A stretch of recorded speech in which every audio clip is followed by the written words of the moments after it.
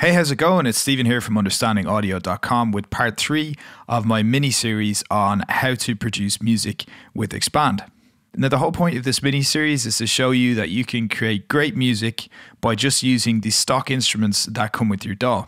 In the case of Pro Tools, the stock instrument that comes with that is Xpand by Air Music Technology, so that's what I'm using to demonstrate. In parts 1 and 2, I covered drums, pads, and chords. And in this video, I'm going to be talking about bass. So let's get to it. The bass part that I've played in down here is really simple.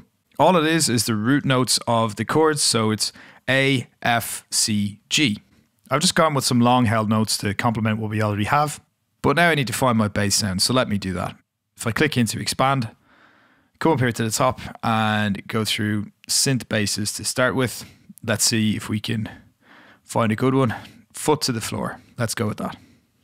So let me just mute the click track and play this back.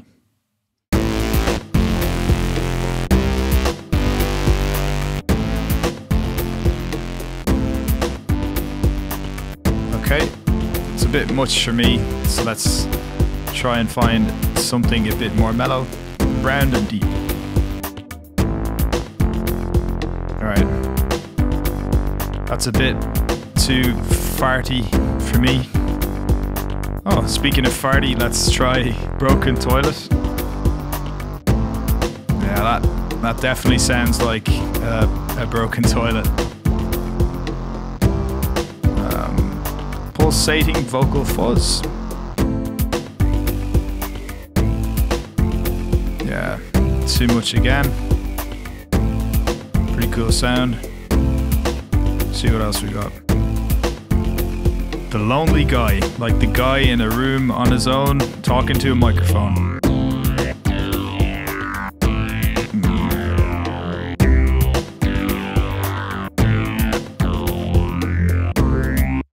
Just looking at the info on this one. This could only be loved by a physics master.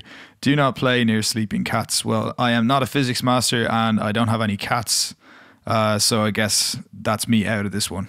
But in all seriousness, there were some nice sounds in there in the synth basses, but none of them really complemented the other elements all that well. The only thing I liked about this lonely guy synth is the fact that there was a nice bit of attack on it. So I'm going to see if I can try and find that in a more natural sounding bass rather than using a synth bass. So I'll go in here and see what I can find. Try this Funk Hits the Fan. That sounds pretty cool. Let's see what that sounds like.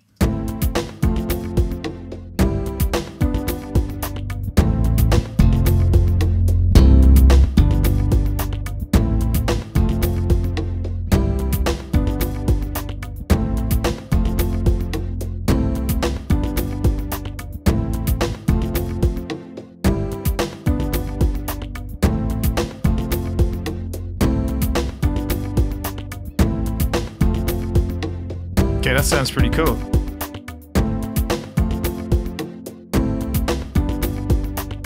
Just gives me that low end lift I'm looking for without dominating too much. So I think it should be pretty clear that if you play around just a little bit with this plugin and with the instrument that you have within your own DAW, you can find the sounds that suit your music and the style that you're working in really quickly. Even though some sounds are pretty cool, like the broken toilet sound, they might not exactly suit what you're trying to do straight away. So there's a little bit of back and forth and a little bit of thinking and using your taste to get you to where you want to go.